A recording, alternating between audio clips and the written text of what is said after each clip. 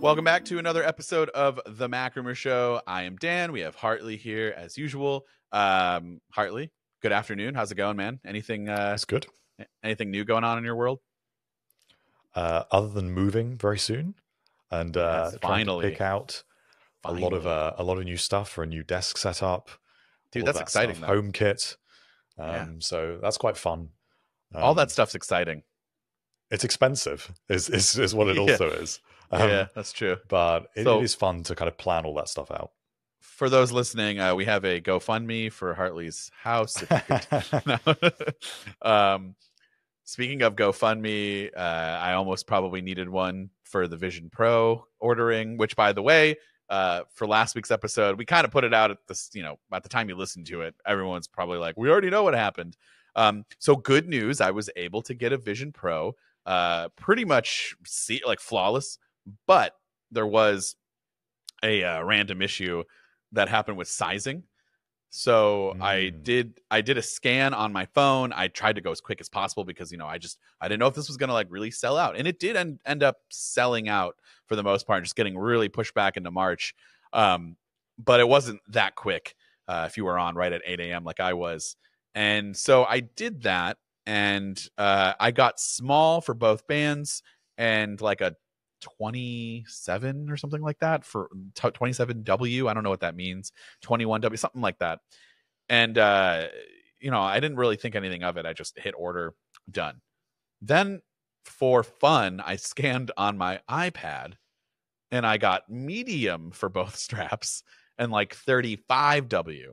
And I'm like, okay, I don't have like a gigantic head, but I don't have a small head. So I guess I should have been alarmed at the small sizing. So I'm guessing that's not going to fit. And like the bummer about this is I'm going to have to open it in the store.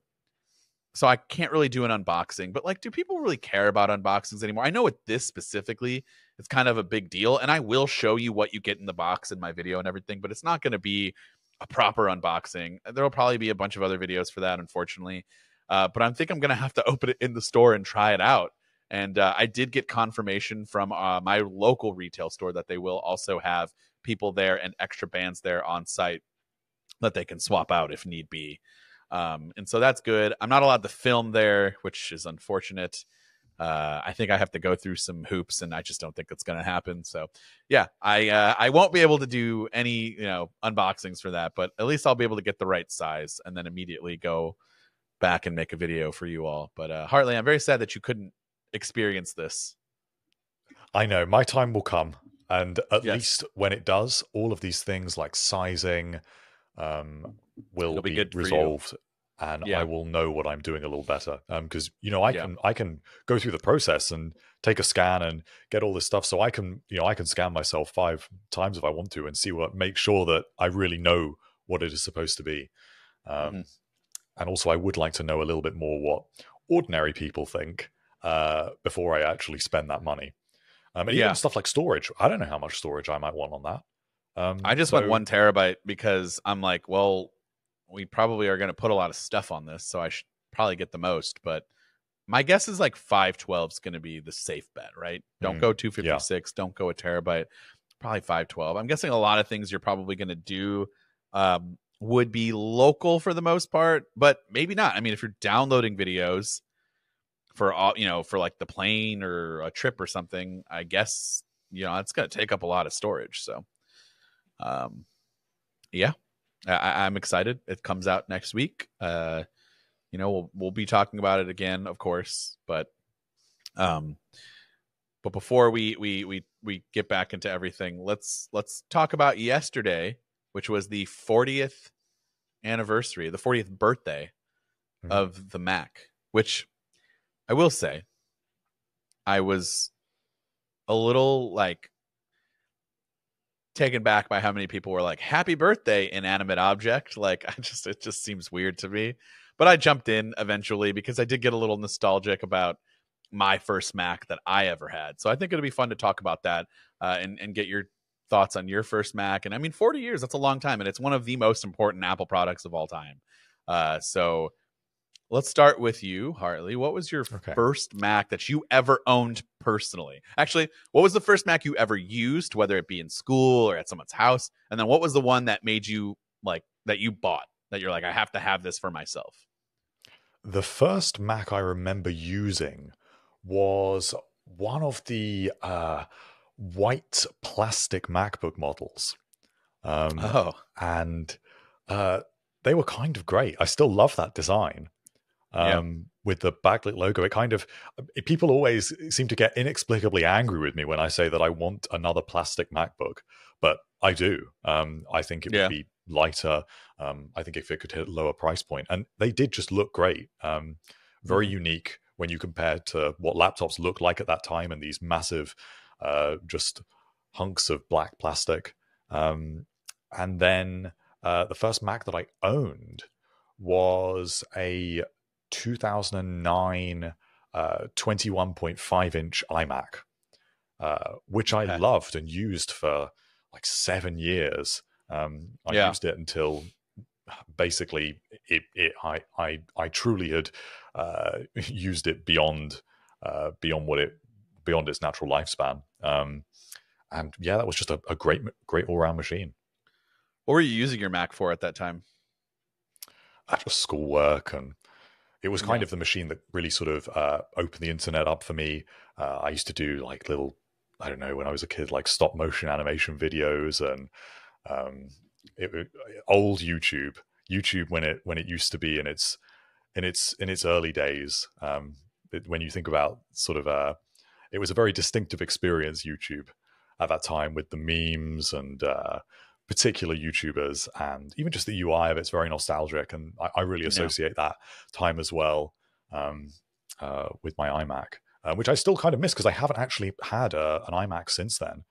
Um, I went straight to a MacBook Pro after that, but I kind of do want to go back to an iMac because I have very fond memories of them. But what about you?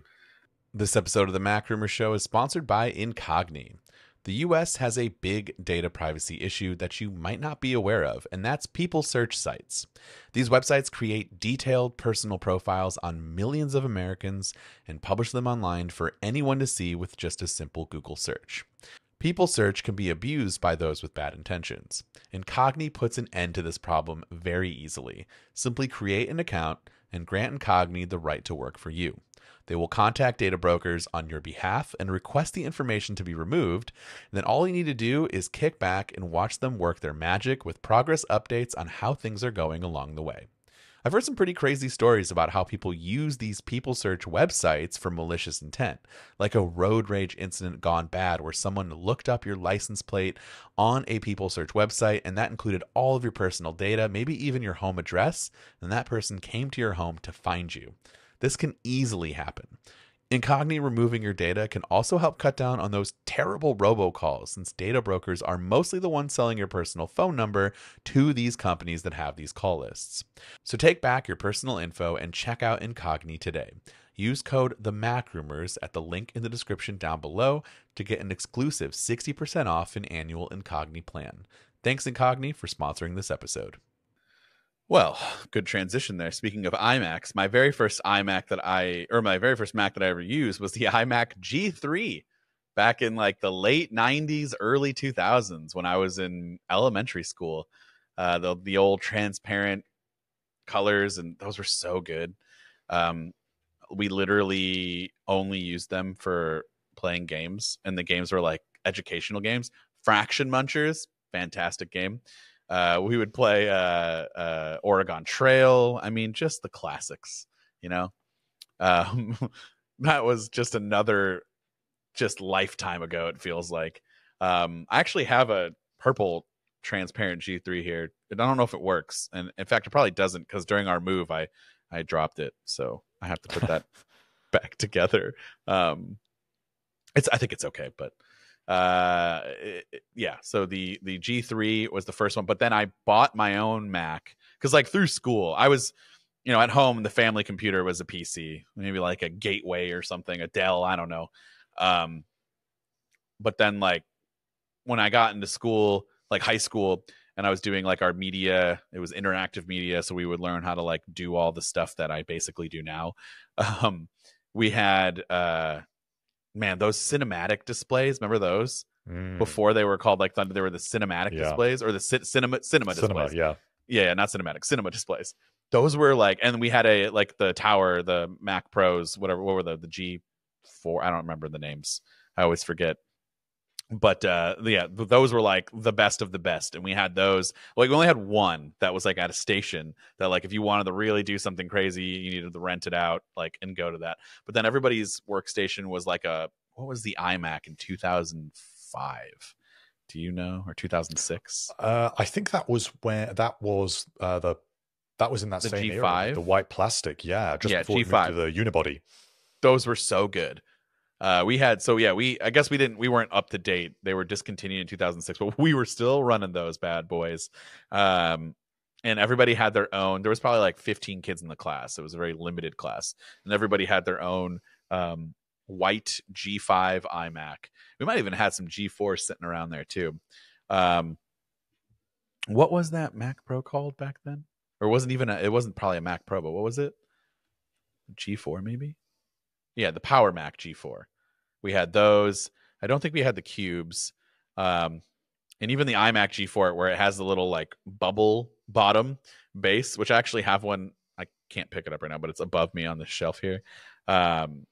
Those were cool, but those were like kind of fading out as I got in. But then to move on here, those were what I used up until 2006 when I finally convinced my parents to get me a Mac Mini, and that was the 2006 Mac Mini. I don't know what generation it was, but it had the like glass top with the aluminum body.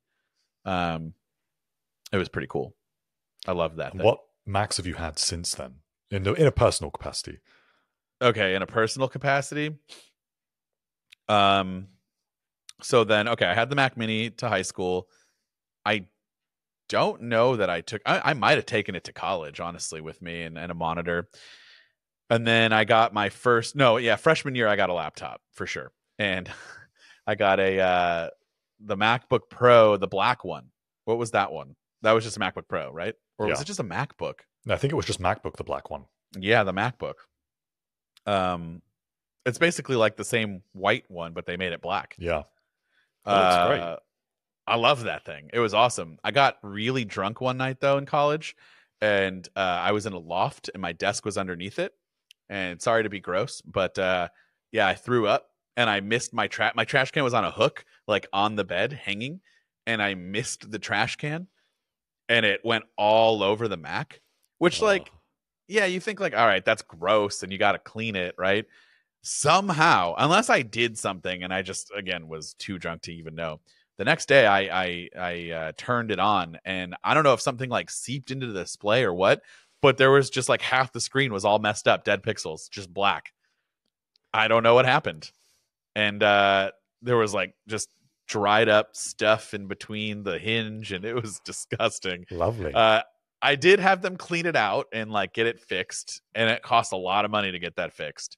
But I still used it up until I think the next year when I really started doing audio production for my major, and I got maybe it was the 2009 MacBook Pro, maybe it was 2 years later.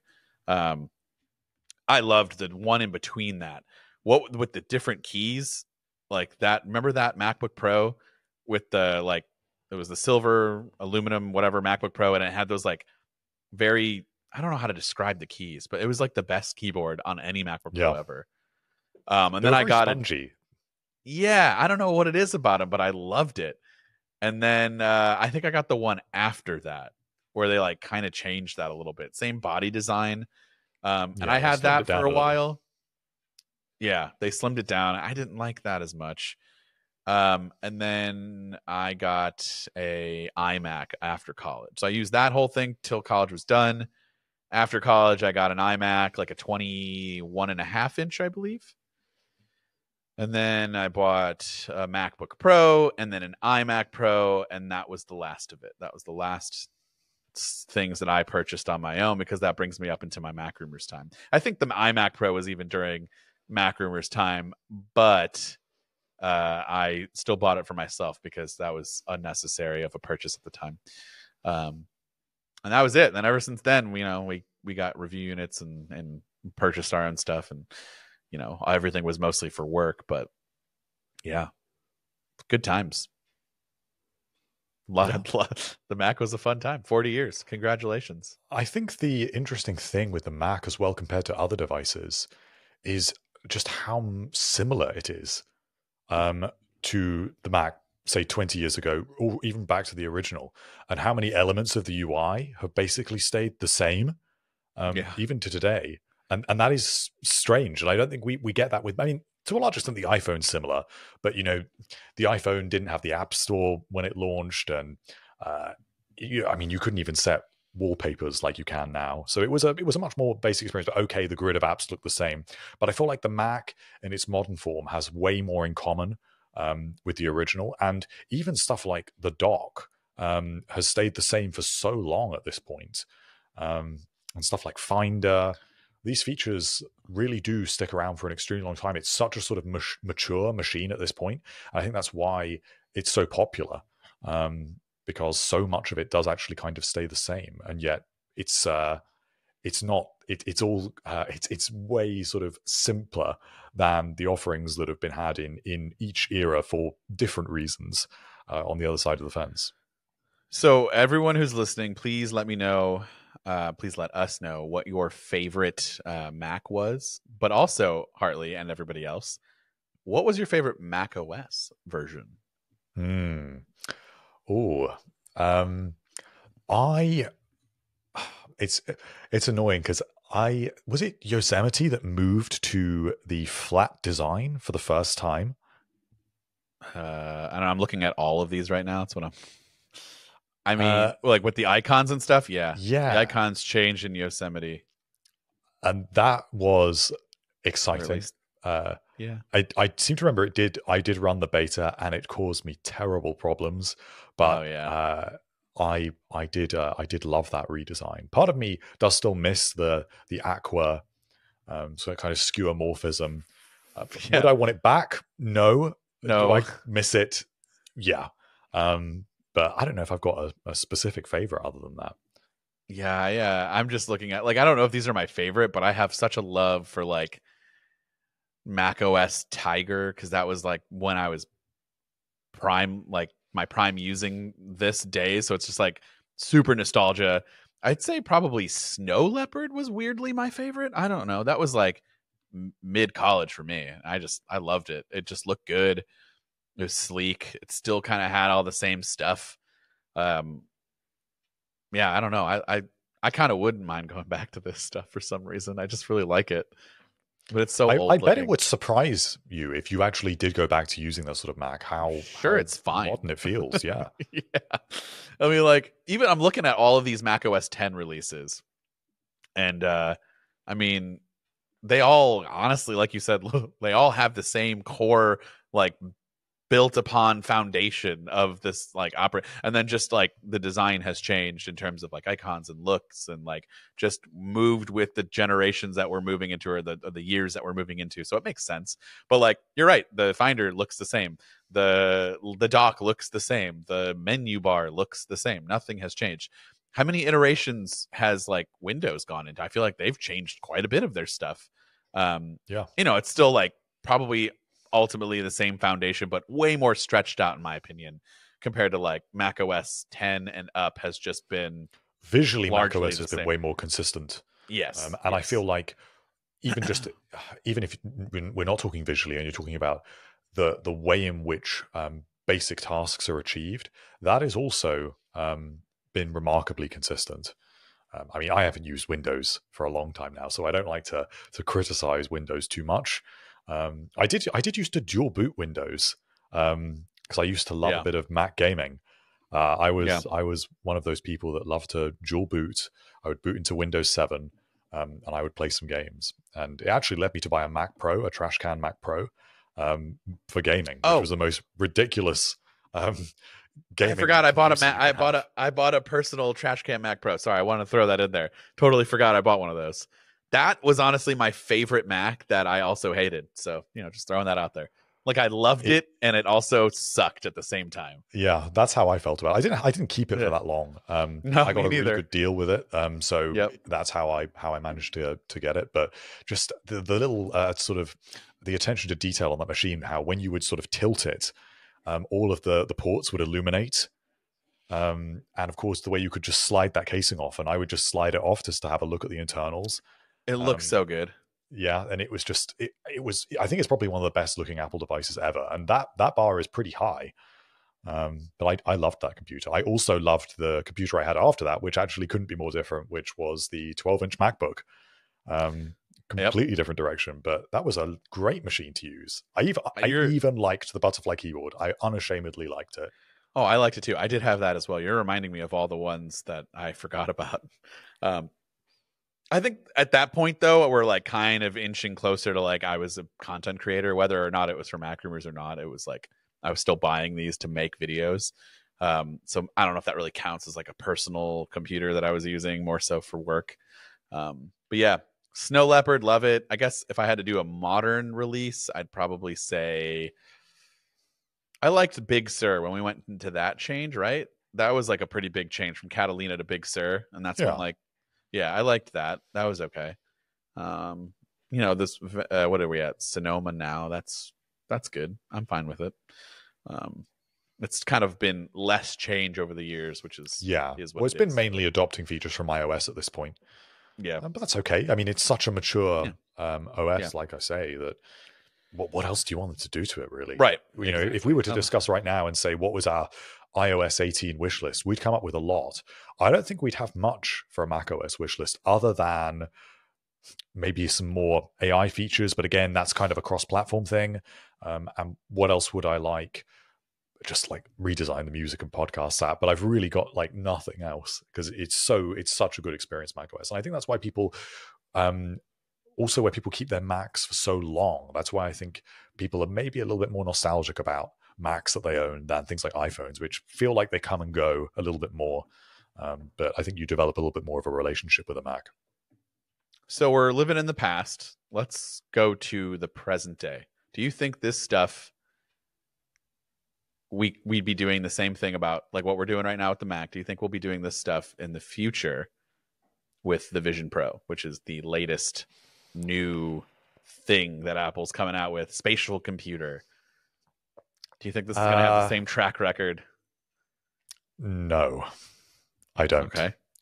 I think that is because fundamentally the Mac was a GUI with a keyboard and mouse, and you look at a screen.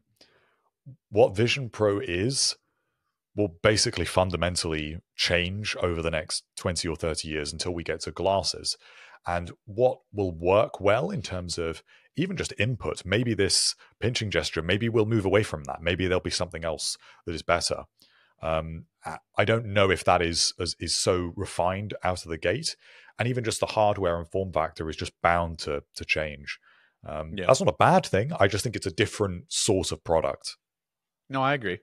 Like you said, like we were looking at all these Macs and talking about all of them, and like more or less they all largely still look the same, just more modernized.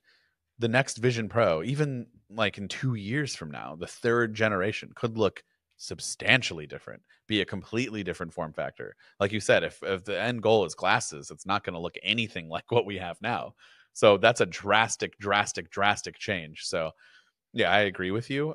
And I also just like, I'm still not fully bought in that this is going to be something that we all want to use on a regular basis. And I don't think I ever will be bought in until it is something that is less intrusive and something more on the go, like glasses. And AR until we glasses. actually are seeing it used actively and in a much broader, much more ordinary set of circumstances, it's just not going to have the widespread appeal of the Mac. And I know that the Mac was really expensive when it launched. I know that in concept it was for everyone, but in price point it very much wasn't. And Right. maybe that is a little bit similar to the Vision Pro. But until we are seeing Apple Vision products, if you like, being used in schools, until we're seeing students using them to write their assignments, until we're having just ordinary everyday people using that device to watch some Netflix or whatever. No, It's you can't hard do to that. really see it. But you Yeah, can't do that. yeah, you You can't do can't do that. that. But that's what I mean. Like until we get to that point, Yeah. it's kind of hard to see it on exactly the same trajectory. I think it's a different trajectory, but that's okay. I'm glad that we have this product at last. We've been talking about this thing it was in development for so long. There are patent filings about this kind of thing going back 10 years. Originally, it was designed to plug into the iPod. That's how far back the development of this goes. So yeah, I'm just glad that we have it. So with the Netflix thing, real quick, I've gotten some conflicting thoughts and reports, and not reports, but like just like people's opinions on it. Because I tweeted that like I just feel like Netflix, Spotify, what's the other one that isn't doing it? YouTube.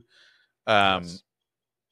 Like I just felt like they're being petty because I thought you had to opt in for an iPad app. No, you have to opt out if you don't. It's automatically going to happen.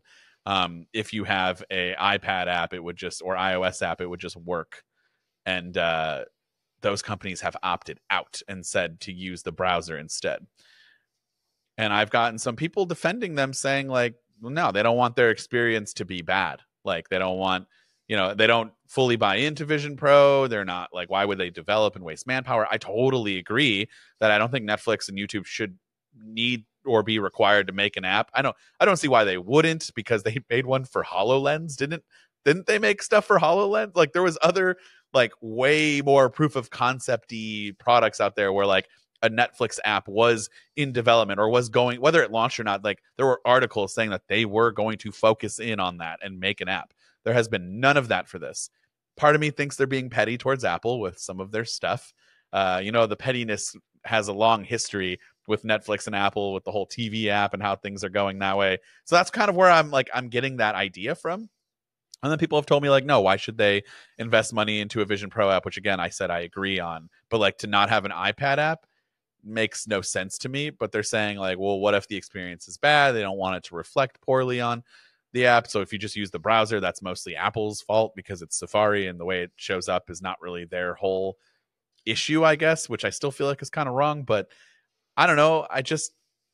I don't know. I still feel like it didn't make any sense not to have an iPad app. I don't know that it's going to be that. A media player is a media player at the end of the day. So how can you mess that up that badly to where the browser is a more significant experience? Like you have an iPad app on your iPad for those streaming services. Who's going to the browser and saying like, nah, this runs better. Like this is better experience for me. Now I know it's a totally different like platform and product, but I still feel like ultimately it's going to operate the same. So I just, I don't really know yet, but just thoughts on, what do you think on that? I largely agree. I think that the truth is probably somewhere in between. Because I do think there is bad blood between these companies and Apple, and I do think that it does feel a little bit spiteful. It feels spiteful to Apple users. And I think that these companies are suspicious of this product, and they don't want to bolster Apple by doing that, because if these developers actually provide these apps, which people want, people want to be able to watch Netflix on Vision Pro. It's like an endorsement of Vision Pro as a concept, which ultimately is an endorsement of Apple's services. And companies like Netflix have long since been very angry about things like App Store fees. They obviously don't like the TV app very much. They are obviously rivals to Apple TV Plus, which is growing rapidly. So if they endorse Apple effectively, then all they're ultimately doing is driving users. And maybe not very many, but they want to inconvenience Vision Pro users. iPad users, everyone's got an iPad, or virtually everyone has got an iPad. So if you have an iPad, you're going to want to watch Netflix, so they need to provide it on that platform. There's no question. Vision Pro, it's not the same numbers. They don't care, and they don't really want to help those users. But then the other side of that is I do think that it does still require just a little bit of optimization. I don't think it is exactly a carbon copy of the iPad app. And although it's the iPad app that is running on a different platform in the same way that you can run like an iPhone app on an Apple Silicon Mac, I still think there is some optimization that has to be done. for that. I don't know. That's what I've seen a few developers saying online. Yeah. I can't imagine it's like tons of manpower and money, Yeah, though. I think it depends on how customized that experience is. So if it's using um, Swift and it's using a lot of uh, sort of pre-made Apple design elements and icons, etc., then I'm sure that translates better than if it's a heavily customized experience. So maybe something like an Electron app, like, I don't know, like Slack or Obsidian, those would not be very easy to take cross-platform, even though they have an iPad app. Maybe those things actually do require more optimization. But something else, like an indie developer that has heavily adopted Swift UI, maybe that does go over better. So I think that comes into it as well. So the truth is probably somewhere in between. If Vision Pro is awesome and I want to use it all the time, uh, I'm going to be upset that there's no Spotify app, because like if I'm going to be using this on a plane, I download music. Like I essentially, if this is like the elimination of an iPad for me on the plane, like I'm not going to bring it. So what am I listening to music to and what? Like I want it all on one device. So I'm a little annoyed that there's no Spotify app. And like people are like, well, what does it matter? You can just watch it on the browser. Like that. The biggest thing is there's no offline. Like I can't download it. So if I want to download it for use on a plane, sorry, I'm not watching your content then, because I can't listen to your music. I would have to switch to Apple Music. This is another direction of like pushing me there. That is all the more reason to switch to Apple Music. But I will say that the Apple Music app for Vision OS looks amazing. And I wish that they would put that same amount of effort into the Apple Music app for Mac, because it's so nicely designed.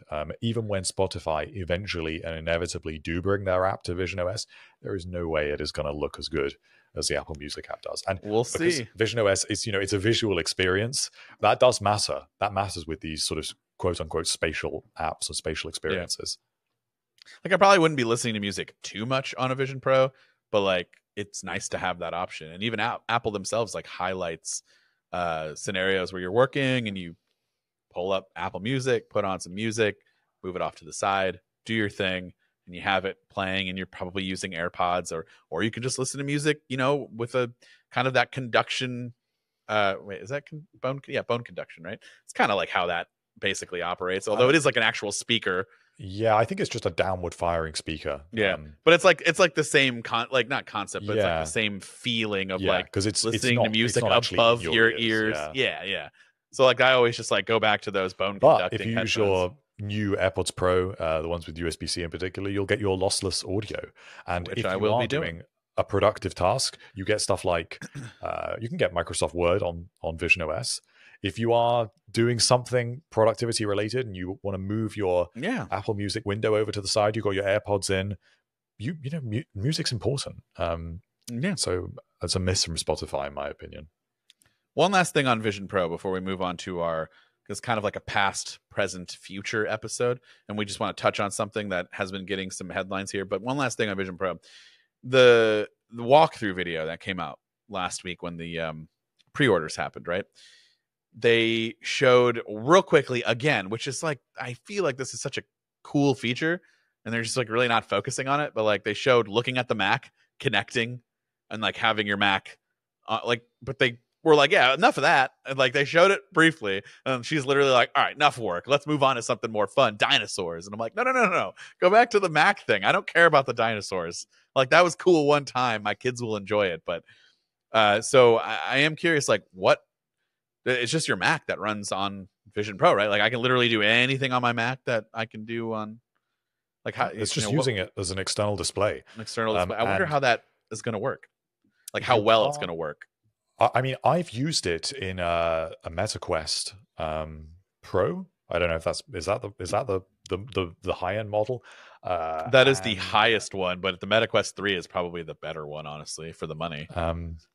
But I've used that sort of experience where you look at your laptop, it pairs, and then you get an external display, and it was really good on an Oculus device or a Meta device, whatever we're calling it now. Sure. If Vision OS, if Vision Pro has these considerably better displays, considerably lower latency, it should be really good. And although you can't have multiple displays for your Mac, which actually doesn't bother me too much. I wish it was there. But what you Oh, so you can can't do, have like two different no, you sections. can't. Oh, You can that's only annoying. have one.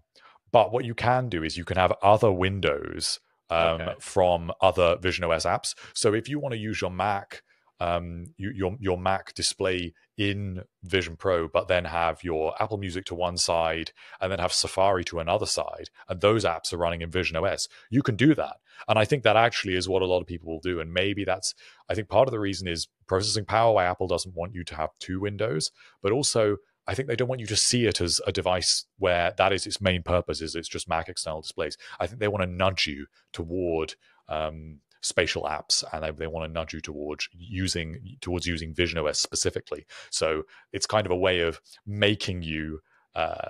It's like using an iPad alongside your Mac. You can use something else. I don't know if the cursor will move over, or probably not, but universal control in Vision OS would be a neat idea. Maybe we'll get that sort of thing eventually. That would be cool. Maybe it will work. Who knows? I felt like I had one more thing on Vision Pro, but I kind of forgot. Yeah, that's okay. We'll move on to something that I didn't think we'd be talking about for a little while because I kind of forgot about it. And that's Apple Car. There has been some reports on that.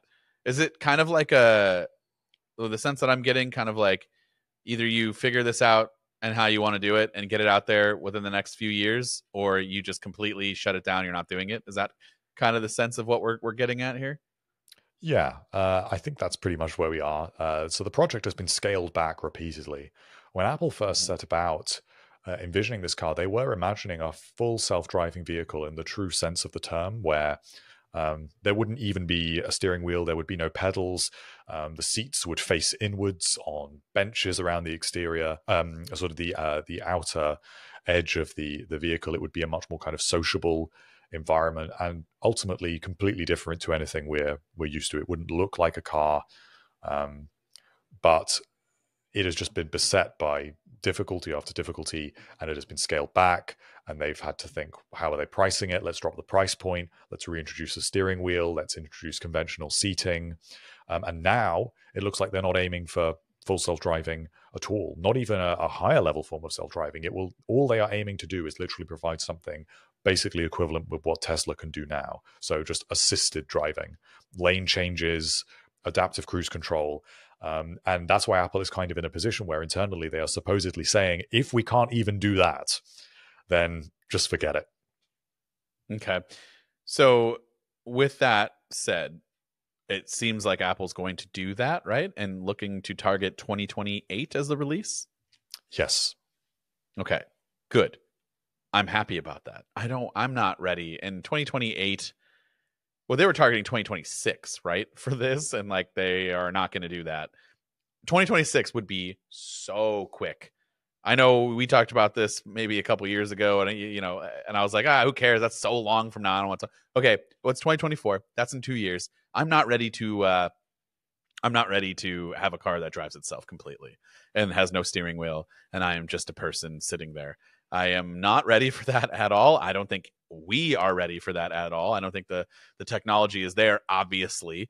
So let's not do that. And I'm totally fine with Apple just making an electric car. Honestly, I think that would hopefully make it more affordable. I still feel it's appealing. There's got to be. It's basically just like, I don't know why it would be appealing, because like it just would be. I'm sure the interior, the way it's designed, obviously the whole infotainment, all the features that it'll have with your phone, your iPad, maybe. Who knows what you can do with it? It just feels like it's going to be a cool car in general. And also, like you said, or like I'm hoping, it could bring down that price and just be a normal car and a competitor to Tesla. So I assume it's going to compete in that category where at the moment, basically, you're choosing between a Tesla Model S or a Porsche Taycan. And that is in that kind of... That's still pretty expensive. That's like 80 to 100K. Yeah, I think that's probably where it will be. And that's kind of where it has to be, because Apple is not going to position itself below a brand like Porsche. They are going to want to be seen as a luxury brand in that space. And it really would provide a very interesting proposition to a lot of those customers, both Tesla and Porsche customers. I mean, maybe I'm forgetting some other brands like Lucid here as well, in that category, where if what you are looking for is connected experiences, and what you are looking for is something that heavily integrates with your home kit, maybe even stuff like health kit. Maybe you want your back passengers to be able to use Vision Pro. Maybe you want there to be information about your journey should be available for your other passengers in the car on their devices automatically. We can leverage stuff like ultra wideband. We can use the Find My network. We can sort of leverage the whole thing here. We can have spatial audio in the car. There's tons of things that they can do. Yeah, and I think that offering would go, because I think at the moment for like tech people, Teslas are seen as the tech people car, but realistically, I don't really agree with that anymore. I don't think that putting a big screen in the middle of the car and having a pretty decent app is really enough. And I know you can play games on it now, which is like, okay, that's cool, I guess, but it's not like a serious experience that actually feels particularly advanced, which is why I think a lot of people are really excited about the next generation CarPlay, because it's more in that direction. So I think it has loads of potential to kind of take that crown. And some people will always want the Porsche and a more classic, more conventional kind of approach to an EV, if there is such a thing. But there is also the potential to go even further than companies like Tesla have gone, I think. There's a car, I'm this is my year where I have to get a new car because my lease will be up. So I've just been heavily watching videos and keeping my options open, and even non-EVs. And the Lincoln Nautilus for 2024, they basically put a 49-inch display. It goes from like the whole, how we've seen like the mock-ups for CarPlay, the next generation. It's like multiple displays across like it's the entire dash. The entire dash is a display, and then there's one like 11-inch maybe or 14, like smaller display that's like your main one. And then up here, it basically looks to me like they were heavily inspired by the widgets from the CarPlay one. It has like your weather and your calendar and like all of this stuff, although it's hilariously all run by Google, which is kind of funny, because it looks a lot like Apple's next generation CarPlay. But that was like, but it still has CarPlay available. I wonder if that'll be a car that Apple will allow for, next gen CarPlay to take over and utilize that screen. But like that to me was more intriguing than like a Tesla at this point. I'm like, well, that's pretty sweet. That's like that feels more advanced to me, to be able to control and customize that dash to be whatever I want. And then the main stuff is on here, and it's basically like your computer that you use to control all of that. And it just felt more of a better experience, tech wise, at least. That felt like a tech car. Like, yes, you're right. The Tesla to me is still very advanced. It gets software updates. Like, that's still the only car that regularly gets software updates that could improve and add some new features, whether or not they're actually useful features or like things that people will use. Making your car fart is funny one time, but after that, it just kind of is what it is. So yeah, I'm hoping more cars do what Lincoln did with the Nautilus for this year, and kind of look at how that experience is from a tech perspective.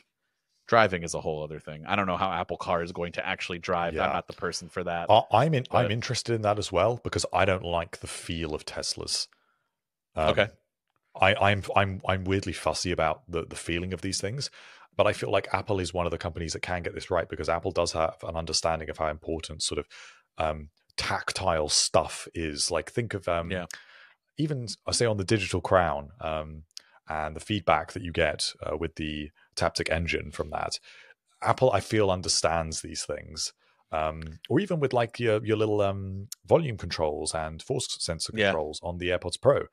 I think they understand it, and I hope that they will not just give it that kind of empty, kind of soapy feel that Teslas have. I hope that they give it something a little bit more that does actually have more feeling. And I hope that now they're having this change of direction. Maybe that this is what will prompt them to go in that direction and actually rethink, well, if it's got to have a steering wheel, if we've got to have the driver be more involved, then we're going to make sure that it actually feels good, that it's responsive. Just for the love of God, don't make your own charging standard. just Yeah. just adopt the one. Like we don't need a lightning charger on this, okay? Just adopt what everyone else is using. It was an NACS or whatever the Tesla standard is. Just do it. Please, for the love of God, just do it. Okay? That's all I'm going to ask for. But yeah, I mean, what it would be cool. I'm thinking about like the interior. You know, BMWs have the little. A lot of other cars have it too, but the dial that you use to adjust Yeah, the media and stuff. iDrive controller. Yeah. Can you imagine if like that was a big digital crown that you're just spinning around? Like, I don't know. I'm just No, thinking of all these weird I'd Apple love things that. in there. I'd love that kind of stuff. I just hope that Yeah. it's not. I just hope it's not an Apple Tesla. I hope they don't just put a big iPad in the middle, and it just feels like next gen CarPlay on a big iPad, and maybe it's a little better build quality than a Tesla, but it's basically just a Tesla. I don't want that. Give me something that feels completely different. And there's space for it, because I will say, I don't feel like there's that many good EVs. I still feel like EVs are really in their infancy. And when I say there's not that many good ones, I'm not saying there aren't good ones. I'm just saying there's not many. There's not that many to choose from. And I feel like a lot of them have gone in this direction of just put everything on screens and then that's futuristic. But Yeah. I think that's just a little bit stupid and a little bit reductive. So this won't apply to Apple because it's going to be expensive, but like there's just aren't a lot of good non-expensive EVs. Like what I've noticed during my research phase here, even though I'm early on, I'm still looking. Okay, here's two things that I've noticed. One, it's either really good and it fits and checks all the boxes, but it's like $100,000 at the end of the day, and I just can't afford that. And two, everybody complains about buttons, like you just said. Put it on the screen, let it control. So everything that I've noticed is like, oh, this EV, all the futuristic screens, but they do still have buttons for your climate controls, and like that has been every person reviewing has been like basically point of emphasis, this still has buttons for some. And it is true, some of the things that like, why do I need to go in through 6 different menu settings to turn on my wipers? I don't understand. I want to just do that right away. I don't want to touch the screen. Some things I ultimately just don't care about, but like those are kind of the big things that I'm noticing right now. And I'm noticing like the EVs that I do like, I don't know. I just, at the end of the day, I'm like, well, if I'm going to spend that much, I might as well spend less and just get another Tesla. Like, because at the end of the day, I give it crap and like say it's still not as good as what people think it is, but they're just so inexpensive now, relative to other cars and for what you're getting. Then I'm just kind of like, well, it doesn't make any sense for me to not just get a Model Y at this point. But I'm hoping that I'll find something. I'm even looking at non-EVs. That's how much I really want to get out of this space. Like and I want to stay electric because I just love the way it drives. I love one pedal driving. Like it's awesome. But I don't know. I'm a free agent. If there's any brands out there, car brands listening, do your best. Woo me. I'll gladly make a video on your car. I don't care. But you know, we'll see what happens. Maybe Lucid. We're friends with Lucid. Lucid, can you just help me out with a car, please? That'd be great. That's not gonna happen. I'll take one too. Yeah. Well, Hartley for sure. Yeah. Come on. Hartley, you're more like a Jaguar person, right? I don't know about that, but I'm just trying to think of like the most British sounding, English sounding brand. That Jaguar. Is a British brand, yeah. What would be your dream car that you can buy? I mean, with infinite resources, I would say something like a Bentley Continental GT, but that is not for tech. That's just because the interior is just insane. Okay, let me rephrase this question because everyone's gonna pick like a crazy friggin' car. Yeah, well, you ask me anything. No, okay, I take it back because I've ultimately realized at this point in my life, I don't care what people's dream cars are in the sense of like, I want a McLaren. Like, you're not getting a McLaren. What is the car that if you had like, if you were to like, you can still afford it, but it's like you're teetering on the point of like, this was a dumb purchase that I shouldn't buy this, but like I can still make the payments on it. I'm not getting repossessed by the government. I would say probably it would be like the Porsche Taycan in that case, because used now the prices are really, Yeah. they are depreciating worryingly quickly now. Yeah. So they're kind of a good thing to pick up used, but I don't know what repair costs would be like or something like that. But I like Porsche, so that would probably be my choice. What about you? Because for a while, for the longest time, I always wanted a BMW. That was like I want a BMW as my dream car. I loved them in the 90s. Those like old school 90s, like boxier ones were so cool. Yeah, the designs were great. They are not now. No. The front, like the front, the hood, the front end was so iconic, and they changed it. And now I'm just like, I had a BMW. It wasn't a very good one, but I got one before I got the Model Y or Model 3. And I would go back to one of theirs, but I don't know. I don't really like it as much anymore. So I don't know, man. I don't know that I really have like one that I think a Rivian is really my like car right now that I would really the SUV, even the truck, I don't care. The R1S or the R1T. I love the way they look. I love the functionality and things that they have, especially with the trunk, and like that pass-through storage is really cool. Just like thinking of things that I can use it like actually for. Plus I really I don't love that it's like its own, UI. Like the UI looks great, but I don't love that I've heard like conflicting reports that it's not that great in terms of functionality. And that it just maybe had CarPlay would have been better. But I honestly, probably something like that. That's not even that like unobtainable. I probably could. That's kind of the point of my question. I probably could do it, but it would be really dumb of me to do it, because like that's so unnecessary in terms of a monthly payment when I have a family and another car to get. Honestly, whoever makes the first really good EV minivan, I'm on board. I'm buying it. Let's go. Like, get me out of this minivan that I have now. I love the idea of a minivan. It's great. It's great for the family. I hate driving it. The VW, the Volkswagen. Buzz? Yeah, ID Buzz. Yeah, that's fun. Yeah, it is. I told my wife about it, and she's like, "That's pretty cool." Like, we'll see if we can, because her lease is up this year too. That kind of meets your requirements. Yeah, her lease is up this year as well. So we're going to be both getting. It's going to be an expensive year for down payments on vehicles. So yeah, I'm looking at it, but we'll see. Anybody have any recommendations for me? I'm not going to get any like crazy cars that I can't pronounce, because I just still getting killed on the CarPlay video of me pronouncing all of these brands. I like the Audi. Yes, it's Audi. I know we don't say that here in the States. Okay. Even the people who own those car dealerships don't even say the correct way. We Americanize everything. But that was like the standard. Audi and BMW and Mercedes. I do love the Mercedes interiors. I think they're great. Now with all the way it's designed and the tech that they have inside, I cannot afford an EQV, so I don't think that's going to happen. But that'd probably be on the list as well with a Rivian. Maybe it's affordable, but like it's a stupid idea. So anyways, for those of you who stuck around, I'd love to hear everybody else's thoughts on all of this. Just kind of a fun, interesting episode before we go back to more Vision Pro, because ultimately it'll be Vision Pro for the next 2 weeks, probably. Well, definitely in 2 weeks when we have had our hands on it and can talk more about what it's like. But yeah, we'll catch everybody in the next episode.